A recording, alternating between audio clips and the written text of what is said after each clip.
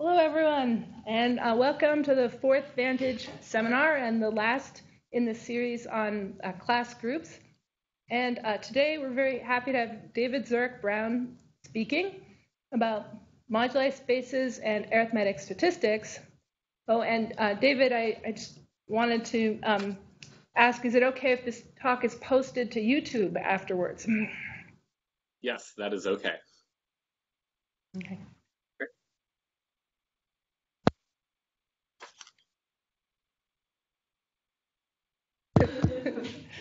Thank you, David. That's very sweet. Great, thank you. How's the volume? The volume is good. Yeah. Great. Yeah, thank you for the invitation to speak. I hope that more seminars like this start happening. I put a link to my slides in the chat. Hopefully everybody can access that. If you can't, just go to my webpage, and I have a link to slides of all of my talks, and then these slides will be at the very top. For my webpage, just Google DZB and then math, and I'm the first hit. There's now a bank called DZB, so I'm no longer the first hit without math. Are the slides showing as well, the screen share? Yeah, great. Great. So, yeah, looks great. Thank you. I'm going to talk about recent joint work with Melanie Matchettwood and Yuan Liu. The paper is on the archive and on our web pages, called "A Predicted Distribution for Galois Groups of Maximal Unramified Extensions." And I'll split the talk about half and half between the number, well, like the paper is, the number theory side and the function field side.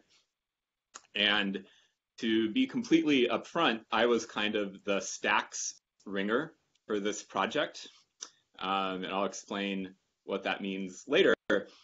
Even though I do, work on and enjoy purely number field Cohen-Lenstra type problems, the reason I'm a co-author is because there were some tricky things about stacks and cohomology that I helped work out. Also, if can you see my mouse on the screen share?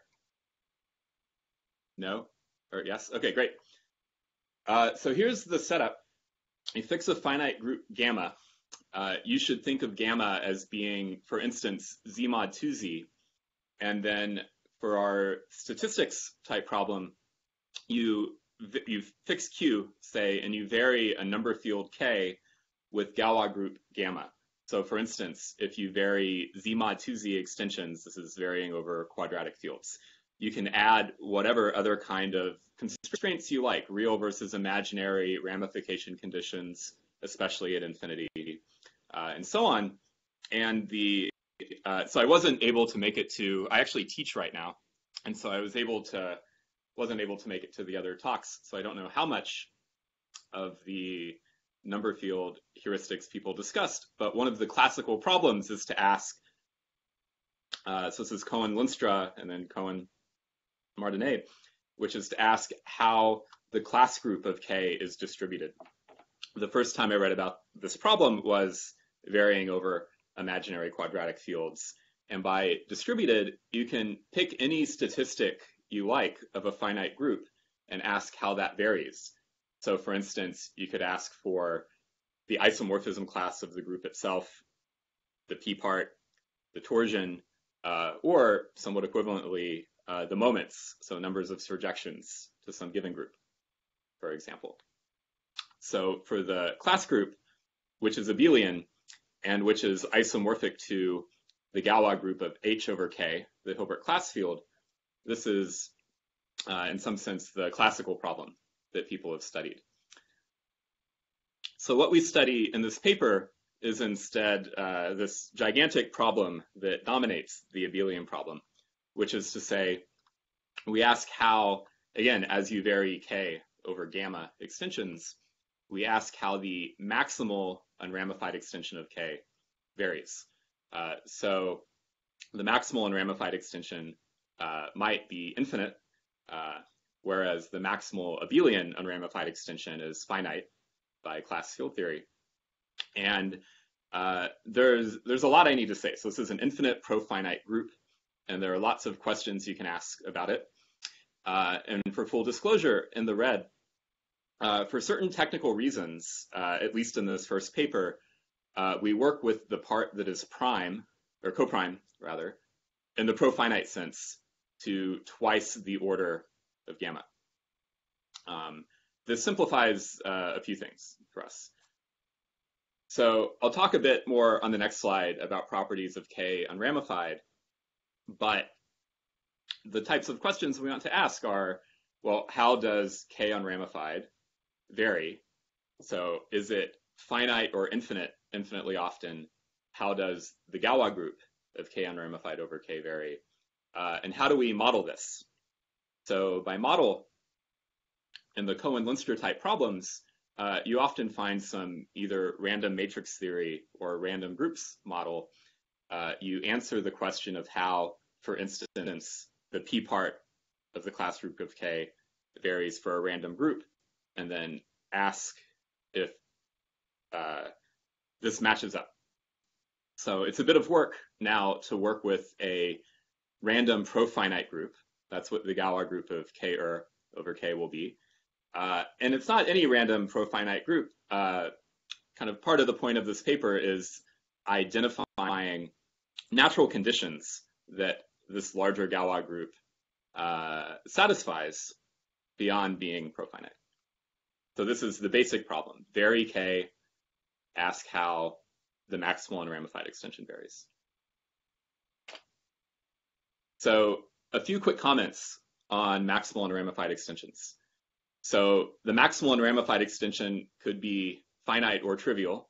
So for Q, there are no unramified extensions, period. On the other hand, what's more interesting is that the maximal and ramified extension can be infinite. And so in blue, there's this notion of a class field tower. If you start with a field K, you can take the Hilbert class field of K, and then the Hilbert class field of the Hilbert class field, and iterate this process, and then take the union of these. So the Galois group of, we'll call that union KH, the Galois group of KH over K can be infinite. The great starting place to think about this is the Golod-Shafarevich theorem. They gave certain criteria for KH to be infinite when K is a certain quadratic field, or certain types of quadratic fields. And in general, there are lots of examples you can write. So for instance, if you look at Q adjoin zeta 877 unramified, 877 is prime, that happens to be infinite.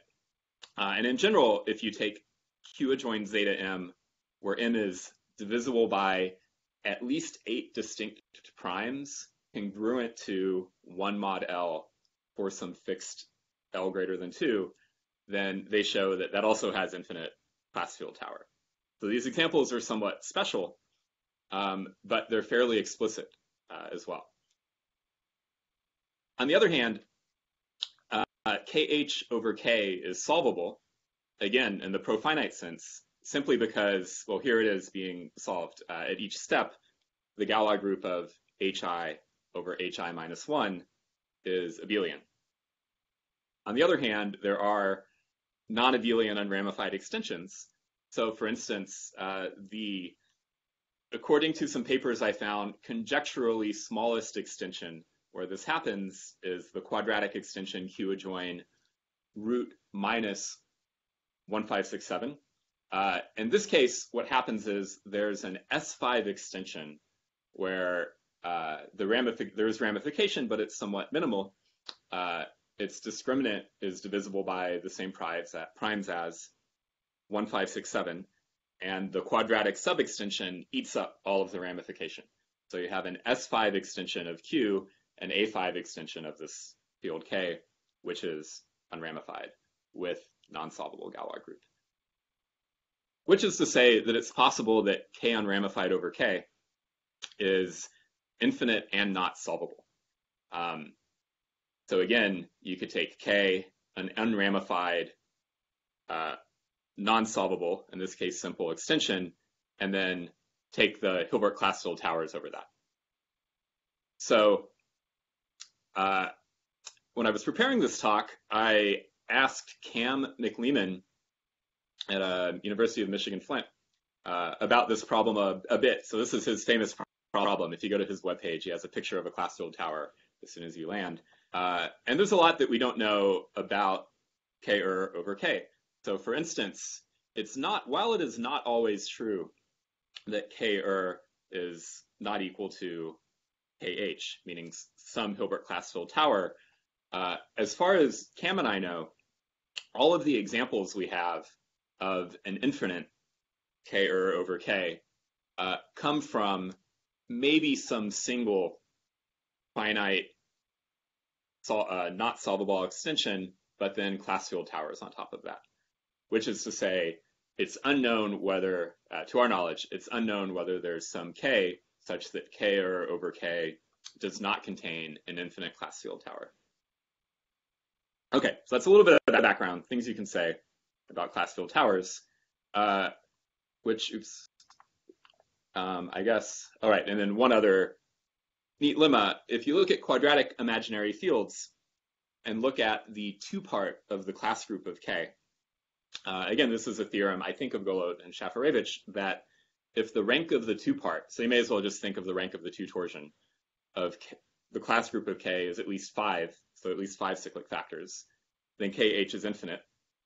If it has, 1, 2, or 3 factors, it could be infinite or finite. And then actually, conjecturally, if the rank is 4 on the nose, in every example we've looked at, the class field tower is infinite. And I think it's only conjectural that for rank 4, you get an infinite class field tower. So this is kind of the state of what we know. And these constructions, like the Q adjoins zeta M construction, are fairly special. Not enough to prove positive density results, say. So how to model in the random matrix theory, et cetera, sense the Galois group of K-er? Well, again, I'm going to switch to the prime to twice order of gamma part. So this is a quotient of this Galois group, but in general can still be infinite. There's a lot of work on, instead of class field towers, just P class field towers, where you take the P part of the Hilbert class field. And this group satisfies an easy, medium, and difficult to see property. So K-er, it's not too difficult to see that this is called the Schur-Zassenhaus theorem, that it is a gamma group. So I'm going to flip back. Remember this diagram. I should have written G there. So G is the Galois group of K-er over K, or at least the Galois group of this red part. And then gamma acts on that. The way you should think about this is that, if the Galois group of G, it can't really move H, because it would send H, for instance, to some other unramified field extension of K. This is essentially where these actions come from. So it's not difficult to see that the group has a gamma action, already not a completely random group. It has an admissibility condition, which is, in fact, these groups are generated by, topologically, so closure, generated by elements of the form G inverse sigma G for G in the group, and gamma and gamma. And then finally, there's this more mysterious property E, which says G has the following property. And to make this sensible for a seminar talk, I am going to cheat a little bit here, but you can see our paper for the longer statement, which is essentially, if you have an unrelated short exact sequence of gamma groups, so gamma acts on G prime tilde, and acts trivially on Z mod PZ. If you have a non-split such extension and a map from G to G prime, I think I want that to be a surjection, then it lifts to a G equivariant map to G prime tilde. So there's some kind of, you should think of this as a cohomological property, but there's some kind of splitting property that these exact sequences have.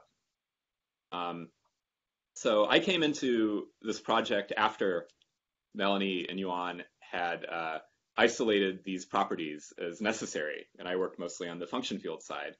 But I can say, even though this looks kind of out of left field, I think it was really Yuan's idea that, so there are these examples and heuristics from Bush and Boston, so Nigel Boston, for non-abelian Cohen-Lindster heuristics, and there were certain groups that they could show did not occur even in finite non-abelian cases.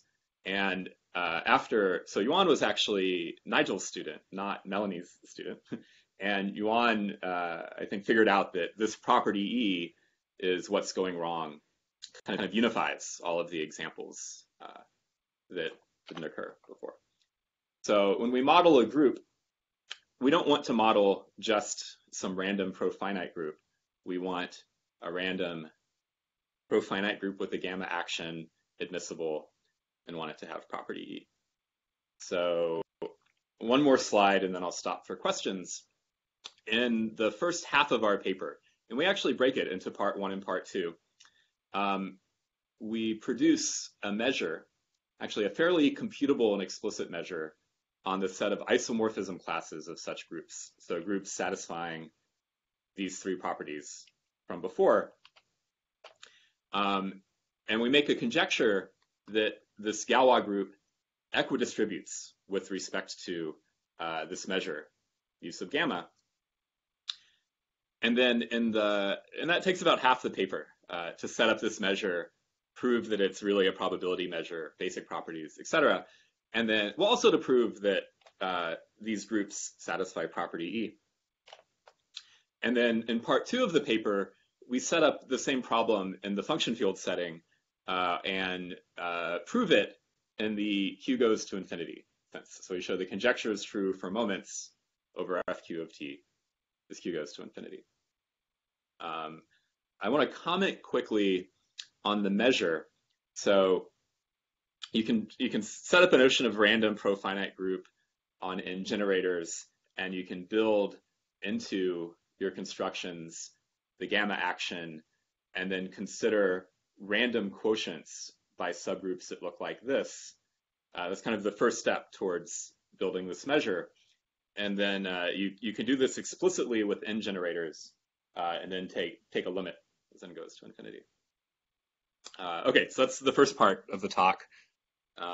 Any questions? Kieran says that they've lost and then regained audio. It's okay. I think they figured it out. Okay, great. Yeah, we're back now. Sorry. Okay, great.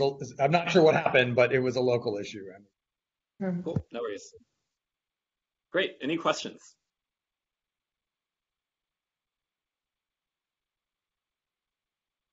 Does the fact that it's true for moments imply the statement for the full distribution? Yeah, I think that's Aaron Landsman. Yeah. So for a probability distribution, that's the same. When I say true for moments, it's not literally true that it proves it for the, in general, for the function field case. And part of that is because when we say we prove it, we're taking some limit as Q goes to infinity. So not quite, but morally, we take this theorem as very strong evidence for our conjecture. And since our conjecture abelianizes to Cohen-Lindster, we take it as strong evidence for Cohen-Lindster-Martinet as well. Okay. All right, part 2. So I'm the stack stringer of the project. And the second half of the paper is about this problem over function fields. So I was tempted here, instead of my own handwritten slide, to send you to this set of notes of Bjorn Poonen. It's not linked to directly on his webpage, but if you go to his papers directory and just type in curves.pdf, this will be produced. This is my required reading for my own PhD students and my own REU students. And it's basically 100 pages of, when I was a graduate student, of Bjorn spoon feeding to us what he thought we needed to know beyond Hartshorne. So for instance, it talks about Riemann Roch over non-algebraically closed fields. It talks about how to detect factors of an abelian variety over a finite field via zeta functions and how to do computations. And he has this great 3-page long table about the function field analogy that I recommend checking out. In any case, the quick version that I need here is simply that finite extensions of Q or finite extensions of FQT are both global fields and behave effectively the same in many regards. A finite extension K of FQ of T, well, either you can extend the FQ, so FQ to the N, or it's the function field of some curve. FQ of T is a function field of P1. And the brief version of the analogy is, well, the analog of the ring of integers is just C. The spec of O of K is one-dimensional, as is a curve. The analog of the class group, well, it's not even just an analog, it's the same object. So the Picard group of C, divisors modulo equivalence, it's the same definition in each case. So it's not just an analogy, it's the same object. The analogy of the absolute discriminant, so the magnitude, that's a G. So Q, the residue size, to the G minus 1, where G is the genus. I think I want G, not G minus 1 there. And then the analog of the different is really the ramification divisor of the map from C to P1. So when we count things based on different or discriminant, that's roughly the same as counting the genus. And then these other ways of counting, I don't know if Melanie discussed this, and I glossed over this in the first half, is that we actually don't exactly count by a discriminant. There's some kind of smoothing process that I understand less well than they do, where if you count by the radical of the discriminant, or rather just the product of the ramified primes, things seem to work better. So you can do the same here. In terms of Hilbert class field and class field towers and so on, it's easier to see what happens in the function field case. Pick not of J is just what's called the Jacobian of C. And so I think most talks should have a why bother slide or two. Why bother in the function field case? A, I think function fields are just as interesting as number fields. But B, you can actually prove many of these theorems in the function field case. And the reason for this is that the Jacobian, so pick not of C, is actually an algebraic variety. Whereas, I've tried with Jordan and others to come up with some possibly not variety, but stack, which models the class group in the number field case. And there are problems, so it doesn't work. For the Jacobian, once you fix let me just point out a few things. Once you fix the genus, there's a bound on the L torsion in the class group, just coming from the geometry. The Jacobian is a G-dimensional abelian variety, whereas that's not presumably true in the number field case. Similarly, if you vary the field from FQ to FQ to the N, you get injections on the FQ points of the Jacobian. But if you vary the field that you're taking the class group up, you generally don't get injections. So that's a good cue that there's not a geometric object in the number field case that controls this. Or if there is, it's at least a stack rather than a scheme. So this is part one of why bother. But also, there's a map from C to its Jacobian. The Jacobian has plenty of unramified abelian maps. So isogenies, multiplication by M prime to Q. And so you can generate just automatically infinite class field towers by pulling back maps on the Jacobian. And then it's also not as difficult to produce non-abelian unramified maps in the function field case by thinking about fundamental groups and so on. Finally, the reason the Jacobian is so useful is the Weil conjectures. So first of all, the FQ to the N, because J is a variety, the FQ to the N points of J are the same as the FQ to the N bar points, which are fixed by Frobenius or Froben. And over a finite field, the Galois group is topologically cyclic in general, you need the points fixed by the full Galois group. Here, you can model the FQ to the endpoints of the Jacobian via the single matrix, which a priori lives in GL2G of ZL. So more generally, the VaNTAGe conjectures say that the FP points of a variety X, and if X is not proper, you have to use compactly supported cohomology. This number, I mean, this is a miracle. Explain this to somebody in analysis, and oh, look at you funny. It's this alternating sum of traces of Frobenius acting on H1 étal. And the reason this is useful is despite what it looks like at first, these H1 étals are fairly computable. In particular, you have what's called proper base change. So if you reduce something mod P or base change to C, these étal cohomology groups become isomorphic to the usual singular cohomology from our graduate course in topology. And flushing through here, pick not of C, or at least the L part, is, you can check, I mean, there's some work to go from this line to this line, is the co-kernel of Frobenius minus the identity. The co-kernel, on the space of matrices. And so this identification lets you prove some theorems about L torsion in class groups over function fields, but it also facilitates the random matrix side as well. So this matrix F, again, a priori, is an element of, so L, is an element of GL 2G of ZL. And you can ask, forget about geometry. There's a natural measure, par measure on GL2G of ZL, although the measure is essentially given by looking at congruence classes. And you can ask a purely random matrix theory question, which is, what's the average value of that co-kernel? Or the easier one to answer is, what's the probability? How often will that co-kernel be isomorphic to a given L power abelian group, capital L? And the answer is just like Cohen-Lundstedt's 1 over aught of L. But the neat thing is, this is really, there's no conjecture here. This is an honest to goodness theorem about matrices. I should say, in reality, there's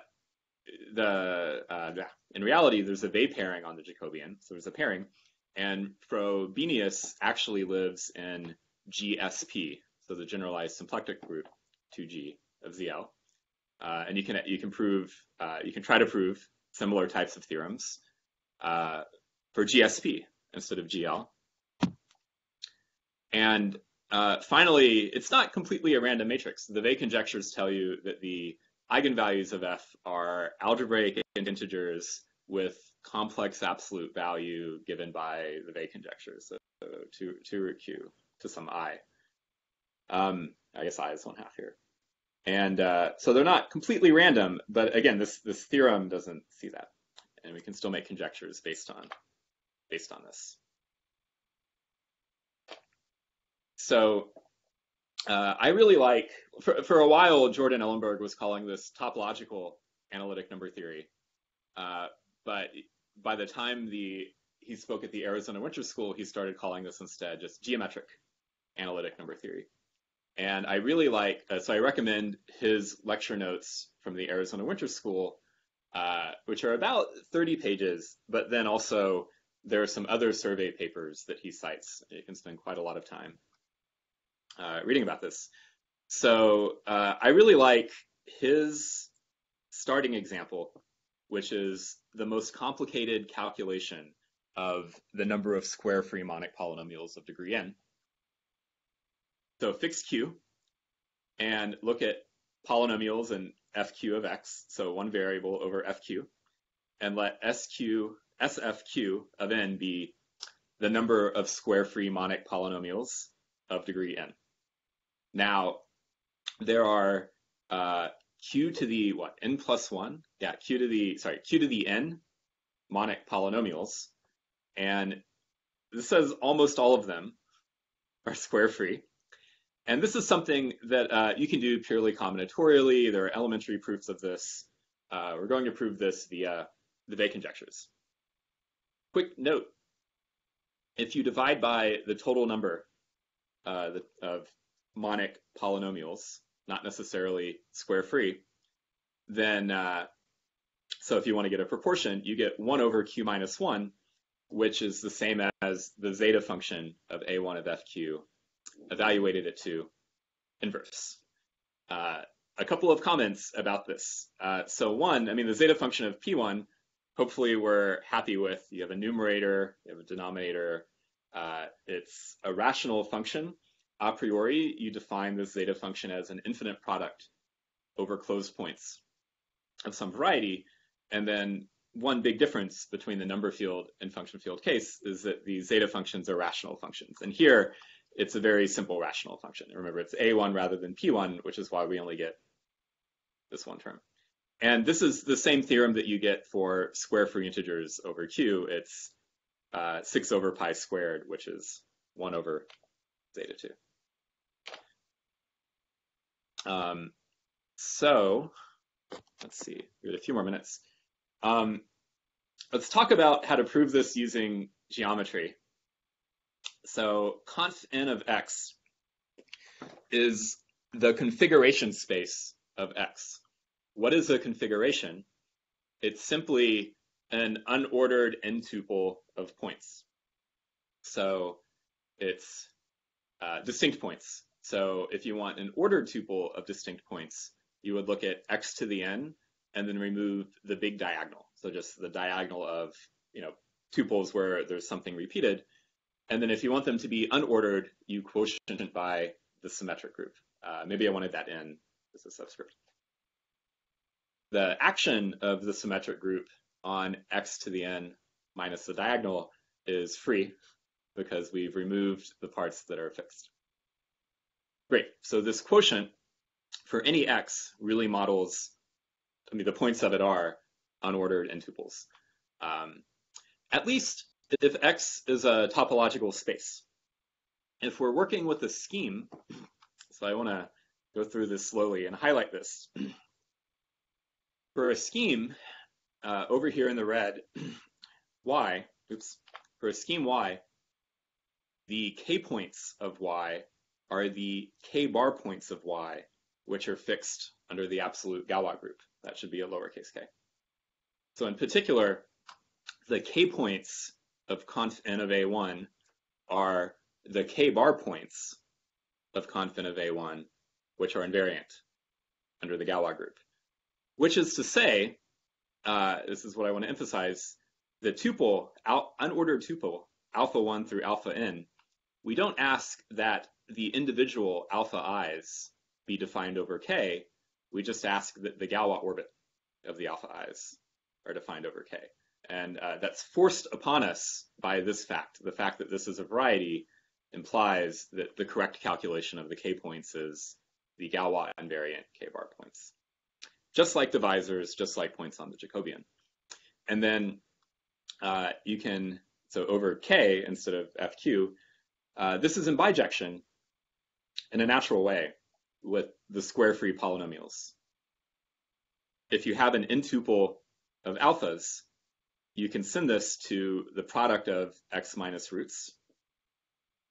This polynomial will have coefficients in k because of the Galois invariance of the alpha i's. On the other hand, if you have a polynomial with k coefficients, you get roots, but the roots do not have a natural ordering on them. Great. So our problem is to count the number of fq points on conf n of a1. And Jordan's most difficult calculation of this fact ever is the following. By the VaNTAGe conjectures, this is an alternating sum of traces of Frobenius acting on H1 étal, compactly supported. It's not proper. And what happens is you can compute this H1 étal over C, because this configuration space is something that makes sense over any field, scheme, or ring. And over C, this configuration space, or at least its cohomology, has a really nice description. So first of all, the H0 and H1 are both isomorphic to Q, and the higher HIs are 0. So first of all, this tells us that in this alternating sum, the simplest possible thing, more or less, happens, which is you get a one-dimensional vector space, a one-dimensional vector space, and a bunch of zeros. And so for these traces, you get a trace and then minus another trace. And moreover, since these are one-dimensional vector spaces, you don't have to worry about what the eigenvalues of Frobenius are, aside from maybe their sign.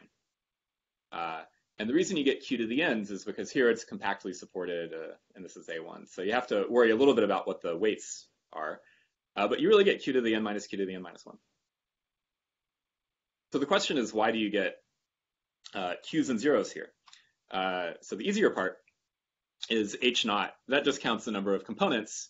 When you remove this diagonal and then quotient by Sn, you only get one component. So it's not a surprise that, connected component, so it's not a surprise that you get Q here.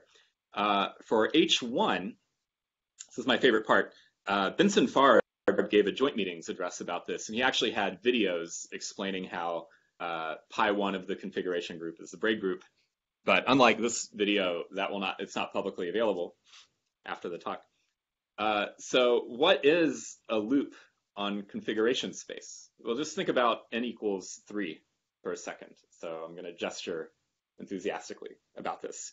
You start with 3 points, and as you travel around configuration space, if you have a loop, this gives you some movie where these points move around, and then if it's a closed loop, they end up back where they started, but in possibly some other position.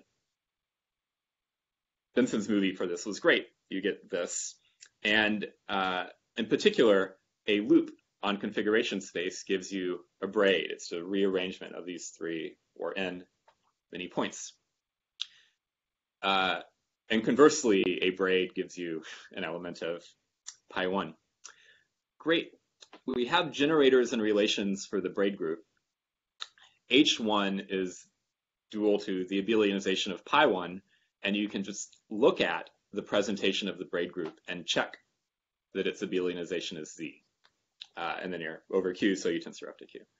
So the point is, this description of the algebraic topology of configuration space gives you a way to calculate not just HI over C, but by proper base change, HI tall over FP. So let me pause for questions again.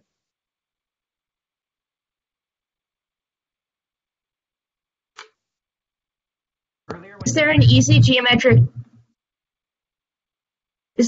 geometric description of what this homomorphism from the braid group to Z is?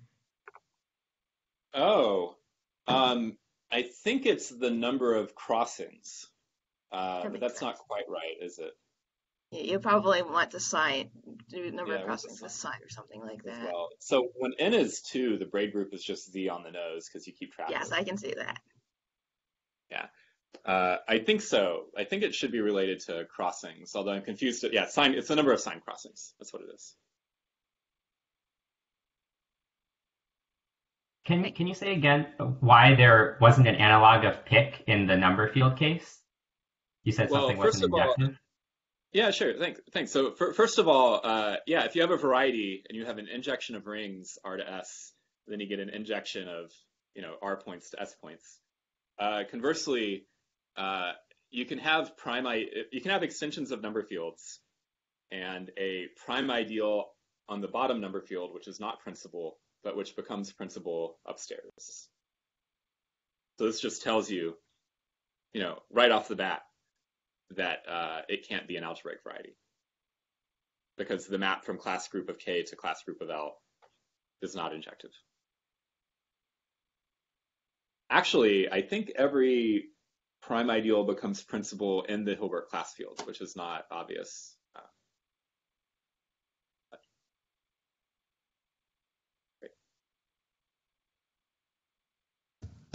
Great, that sounds great. All right. So final 10 minutes. There's actually one detail I left off here, which is why are the HIs for I at least 2 trivial? Well, you have an unramified cover, which is xn minus delta. And so you can really just work with x. I mean, in this case, xn, this is going to be c, or rather a1 of c, but c. So it's kind of like checking that pi 2 of an elliptic curve is trivial. You can pass to a universal covering space and calculate there. And then there's this theorem of Hurewicz, which says that essentially the hi and the pi i's match up to and including the first non-zero. Anyway, so you can compute that way. Fairly explicit. All right. So, 1 second. What do we do? And what do Ellenberg, Venkatesh, and Westerlin do in their series of papers? So instead of configuration space, we work with Hurwitz spaces, and I'll explain what the decoration means in a second. So configuration space was just a collection of marked points. Per gn, is going to parameterize, well, the objects that we're studying in Cohen-Lindstrom, these counting problems. We're going to parameterize a map from X to P1, and I'm not decorating P1, so this makes sense over any base scheme and any setting you like. Although we'll apply this over the complex numbers and over finite fields. And remember that counting number fields, so maps F to P1, that's what we want to count in Cohen-Lindstrom type problems. And then we need some extra data. So we want the automorphism group of X to P1 to be G. So we really want to count, at least in this setup, Galois extensions with Galois group G.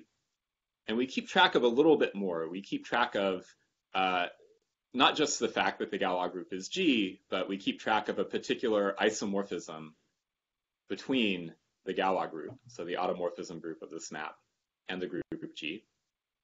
So these are our objects. And then these break up into lots of connected components that I'll explain. But first and foremost, you can keep track of the number of ramification points, and that will give you different components of her. So as a first pass, her gn, the map to conf(n) sends X to P1 to the ramification locus. That's the same n. In general, these are stacks, which are not schemes. Our reference for this is Stefan Weber's thesis, and there's a lot that's been written since then. And on the other hand, fun exercise, if you like these things, which I do, is that an object like this can have automorphisms, which is why it's a stack rather than a scheme, but the automorphisms are the center of G. So if G is centerless, so the opposite of Z mod 2Z, then you get a scheme which is, or a stack which is a scheme, and in general you get stacks here. In our paper, we keep track of what's happening in infinity. So this star, we just ask this map, X to P1, to be unramified at infinity, and in fact, we mark a point over infinity. So the effect of marking a point, well, this is kind of like asking that the extension be split at infinity, which is, an extra condition here. And then second, keeping track of that marked point in infinity actually kills off the extra automorphisms so that this becomes a scheme. Now, hopefully in a future paper, we'll throw away the marked point and just work with the stacks, but it's a little bit of work to show that, well, first of all, if you know how these things go, that you get a scheme rather than an algebraic space, and just kind of to understand this as a scheme. Next, even when you fix n and this marked point, these Hurwitz spaces still break up into lots of components. So here's the easiest first stab at components. So take a multi-set of conjugacy classes of G of size n, I didn't write that, and above each branch point, you get inertia. So this either means what you're used to in the number field case. If you're in topology, you take a loop and you see what happens over a ramified point. Or in the function field case, it's still a global field. So inertia is some element of the Galois group, and you keep track. So the inertia that you get over each point, although you still can't order. It's configuration space. You still can't order each ramification point. This is why, so this is why you get a multi-set rather than an ordered tuple. And these also give you components of her. So the main point in what we do in part 2 of this paper is summarized as follows. So if we take these Hurwitz schemes, and I'll put a C here, but we're still keeping track of the marked point at infinity. If you keep track of these schemes, if you let G be H semi-direct gamma, and what we want to think about is gamma is the same gamma as before, and then H is going to correspond to some unramified cover, that roughly FQ points of these Hurwitz schemes and their components are going to correspond to surjections from the Galois group of, so I wrote non-bold Q bar over Q, but where Q is this FQ of T, to this group. So the main point is if we want to prove a statistical theorem about moments, and to be honest, I need to decorate this a little bit more. So I didn't put in the coprime to twice order of gamma here. That should be there. Or I didn't incorporate the C into these surjections, but the real starting point of part 2, and it takes a little work to check this rigorously, like why is the H part of this extension a tall, say, that the moment version of our counting problem is equivalent to finding FQ rational points on these Hurwitz schemes. Now, again, giving a cover is the same as giving a surjection of fundamental groups. That's really where this comes from. And then beyond that, the theorem that kind of powers everything is that kind of like square-free polynomials and computing the cohomology of configuration spaces via the braid group on the nose, well, this Her maps to configuration space. And that map is, in general, if we invert enough in the right setting, a tall. So we get some surjection from the fundamental group of configuration space corresponding to this cover. Well, not quite a surjection. So these components, these Her in G comma C's, these further break up into connected components that are more mysterious to us. And moreover, working over FQ, you might have, the components are very confusing. So what I mean is this will break up into some components which are not the same as the geometric components, i.e. it might break up into some geometrically connected components over FQ, but then some orbits of components over FQ to the R, i.e. the geometrically connected components might not be defined over FQ. I'll explain why this is a problem, but on the other hand, our observation is that we can actually compute the different components of these Hurwitz spaces over FQ, or meaning understand which fields they're defined over, and so on, by understanding an action of the braid group, the fundamental group of configuration space. And by compute, I mean, you can draw pictures and deduce things from it. And then on the other hand, it really is true that these Hurwitz schemes break into lots of different components that are not all defined over Q. If you look at our complete statement of this in section 10 of our paper, it looks fairly technical, but we have a comment there that it's technical, but it's the truth. This is really what these Hurwitz schemes look like. You can access information about them, but there really are lots of components defined over different extensions, and that's something you have to account for. So in the paper, we account for that.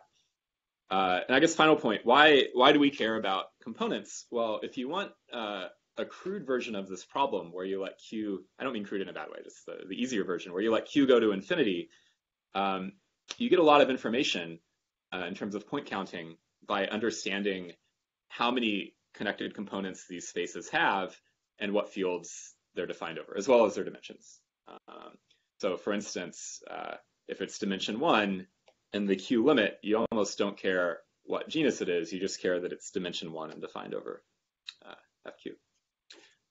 Great, so it's 1:50, so I'll stop there. Thank you.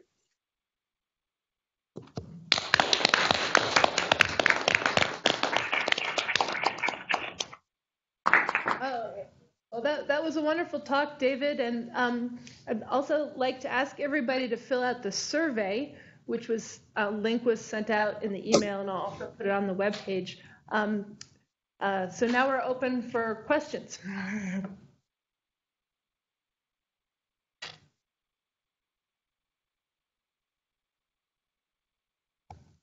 Any questions from the East Coast?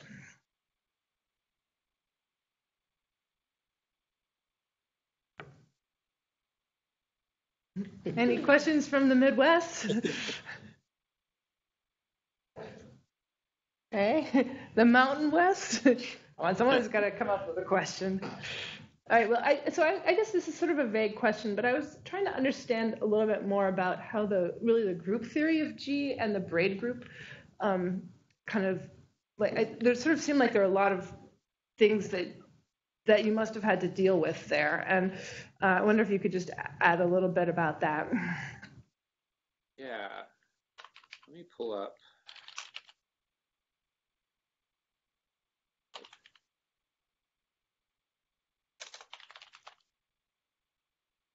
So what I want to say is Melanie identified these certain invariants of the components okay, so we've identified a few invariants already. So in these conjugacy classes, but these have multiple components. Yeah, so Melanie identified these other component invariants of the components that involve, how to say, the way it involves G, I mean, it's a little bit complicated, but as she says, it's the truth.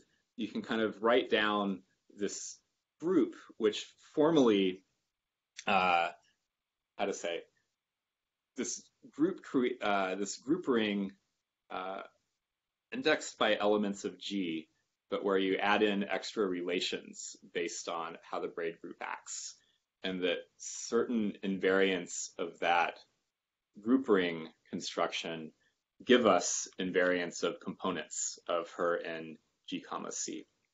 That's still a bit vague, but Melanie wrote a separate paper, which is much shorter, explaining what these component invariants are. It's just called, the file is just called components. And this comes from work of, what are the names? This comes from, and we're really, and the thing is, we're really doing this over Z and over finite fields, but this comes from, oh, I see why I can't. Comes from work of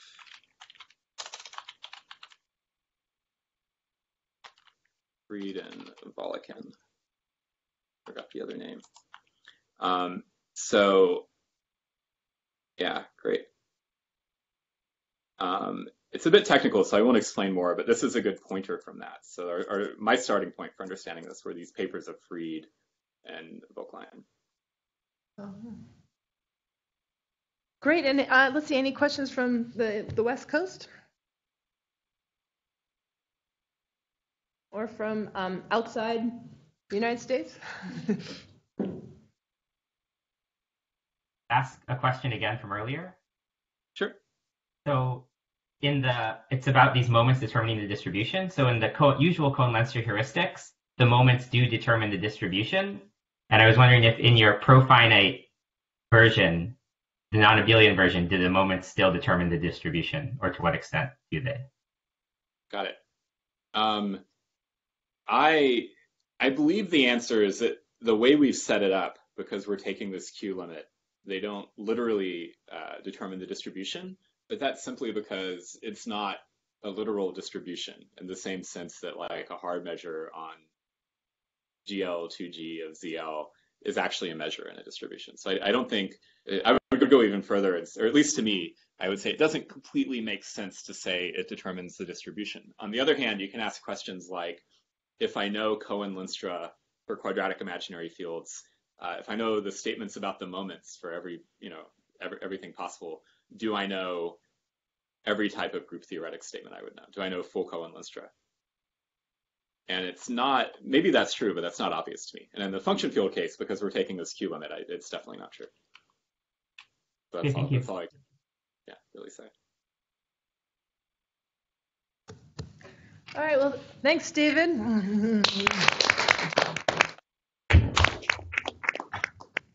And the next series of talks is about conjectures about Galois representations for elliptic curves and abelian varieties. And you can see the list of speakers up there. One thing to note is that the next talk is on March 24th, which is the fourth week in March.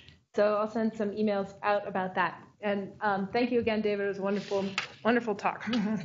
Yeah.